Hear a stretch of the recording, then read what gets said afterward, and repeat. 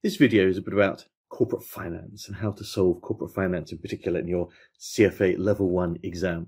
First of all, it's pretty good value. It's 10%, so 24 questions. And there are a lot of wordy sections. I mean, corporate governance, for example, very important, especially the environmental, social and governance, the ESG parts of it. It's increasingly important in the investment world. But it's also quite straightforward. You read it through, most of it makes sense, and hopefully to give you a fairly good handful of simple exam questions.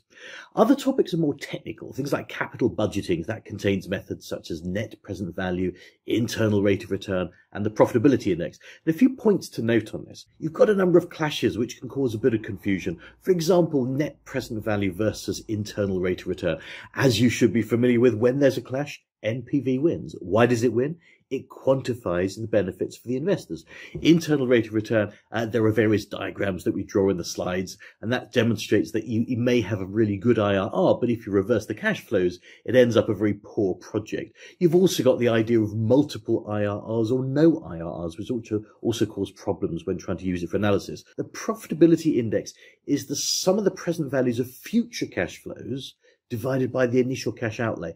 It's not the NPV. So just think carefully. When you're calculating NPV, you're saying the present value of all the cash flows, including the initial cash outflow. With profitability index, you do not incorporate the initial cash outflow.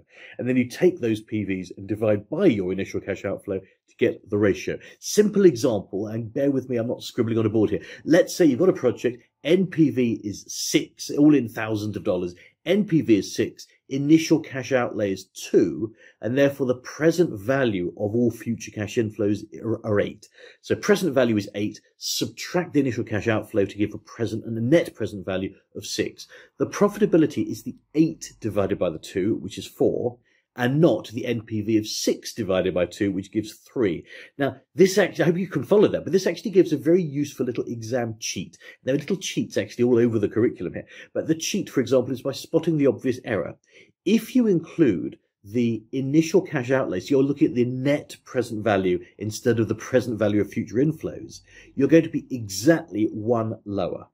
So if you take NPV over initial cash outlay, you'll be exactly 1 less than if you take the correct answer of present value of future cash inflows over your initial cash outlay. So in this case, you'd have 6 over 2, which is 3, instead of 8 over 2, which is 4. And so in this case, if it's a bit more complex, you may look at your 3 exam options and say 2 of them differ by 1, and therefore we know it's the higher of those 2. So in other words, it gives you the answer just by understanding an obvious error.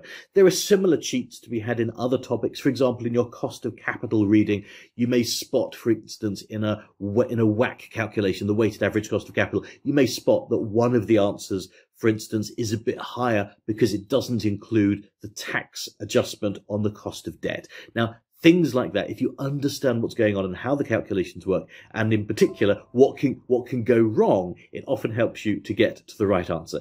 There you go. That's a bit on corporate finance. Hopefully some quite good questions for you.